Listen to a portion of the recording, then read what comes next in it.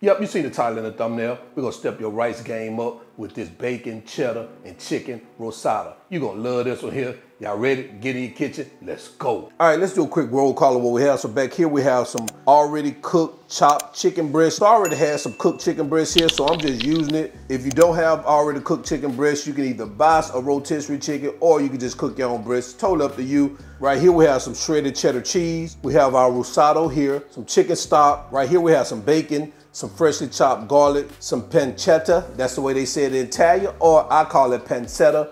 It don't really matter. We gotta have some chives here, some dry white wine, some onions, and we got some olive oil here. So these are the ingredients. Let's get to it. All right, guys, to get started, we're gonna start preparing our bacon. And we're gonna cook this until it's brown and crispy. Well, slightly crispy for me. And guys, as we get about halfway through cooking our bacon, we're gonna add our pancetta. And I know you're saying, why are you using bacon and pancetta? Or pancetta, whatever you wanna call it. Number one, because I want to, and that should be good enough for you. But number two, they both add a different flavor. Now see, they both come from the belly of the pig.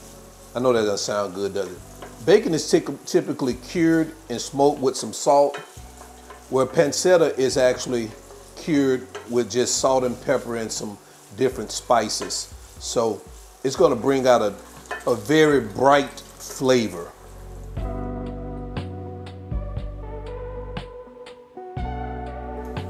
All right, guys, so it looks like we are there with our bacon and pancetta.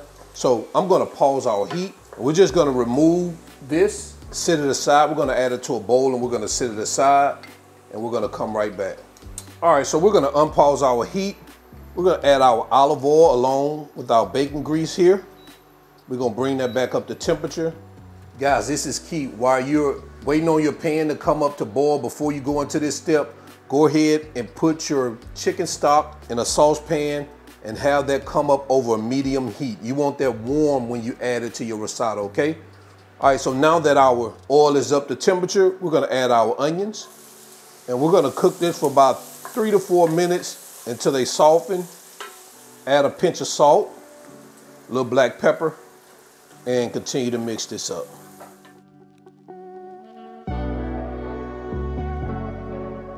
All right, so we're about 4 minutes in.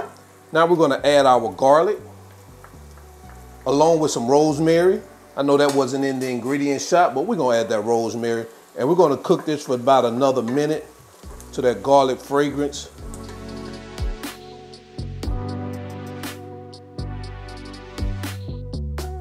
Man, that rosemary and that garlic smells delicious. All right, now we're gonna add our risotto rice. And we're gonna cook this for about 2 minutes.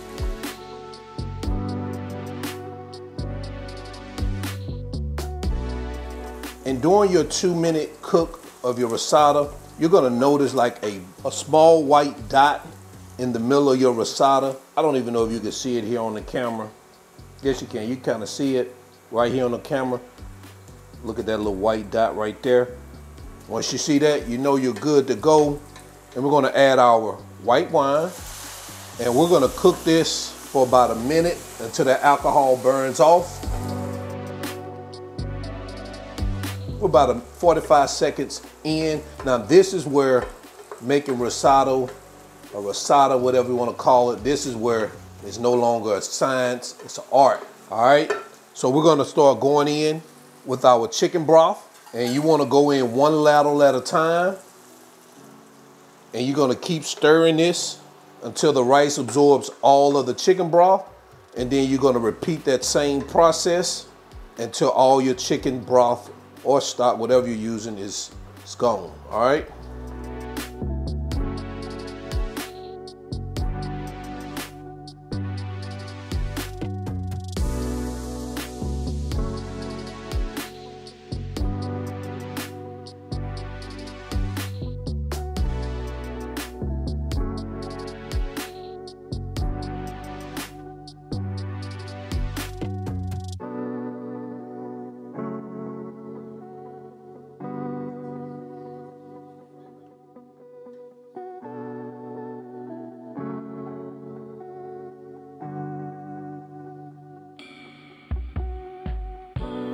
So now we're working on our last ladle of broth, and I've already tasted my rice and it's good to go.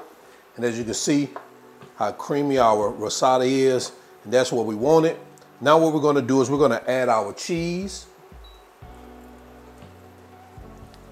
and our bacon and pancetta.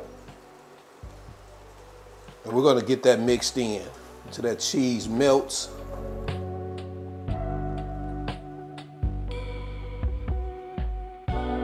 Man, this is looking delicious.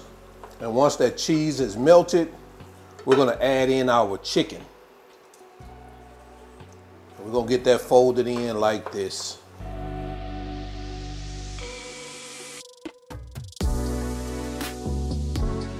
Man, take a look at that. All right, let's head over to our cutting board for our final presentation.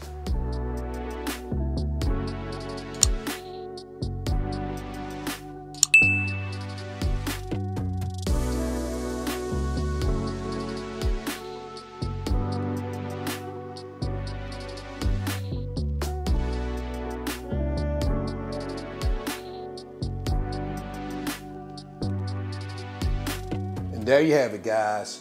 Bacon, cheddar, and chicken risotto, or risotto, however you want to call it. Doesn't matter. Looks good. Let me know what you think about this in the comment section below. Let's go ahead and jump into quality control because I'm ready to test it out. Y'all ready? Let's get to it. All right, we're back in here, quality control. I got my bacon, cheddar, chicken risotto, or risotto, however you want to call it. I'm not going to eat off this plate right here because I got some people here. All right, so I got a little bit here on this salsa right here. Guys, listen. This baby here, take a look at that. Oh man. Oh, don't fall off, bacon. Oh man. Creamy, cheesy, bacony. Flavors all hitting on point. Anytime you have bacon and cheese in anything, it's always a winner. God. Check out this risotto, whatever you want to call me. I know y'all gonna clown me in the comments about how I pronounce things. I'm from Alabama. I told y'all education system. So y'all already know who I am. All wings, everything. And remember, I'm not a chef, but I can make some damn risotto. I just cook a lot, and I'm out. Peace.